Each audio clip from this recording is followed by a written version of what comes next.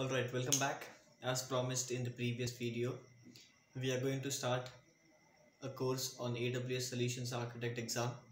For this exam, you need an AWS free tier account to practice along with me to learn all the services. You need to have an AWS free tier account. You need a credit card or a debit card to create this account. You can create this account with the link in the description box. If you face any problem, if you have any questions or any doubts, you can post the comment and I can help you out.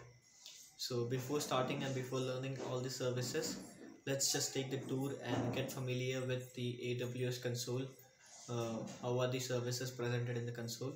So let's take a tour and switch to a computer screen. Alright, so here we are on the computer screen. In the browser, we will search for AWS Management Console. I already have searched.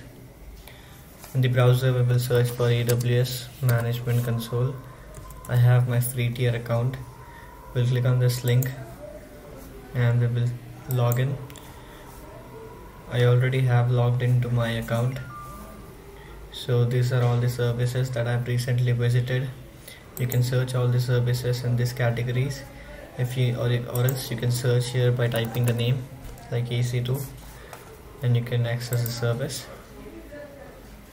We are going to learn about EC2 and all the other services in the different sections.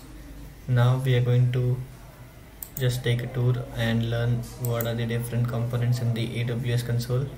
These are all the regions. AWS have more than 20 regions and all the services in the AWS are regional specific. There are also global services like IAM and S3. In the next module we will be learning about IAM. So these are all the services and this is the username for the account. So this is how the AWS console looks like. If you don't have an AWS free tier account, I would highly recommend you to have a free tier account. You can create your account from this link here. If you want, I can post the link in the description as well.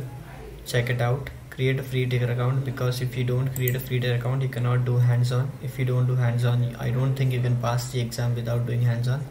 So yeah, create an account and let's start learning about the identity and the access management service in the next video. Alright then, thank you.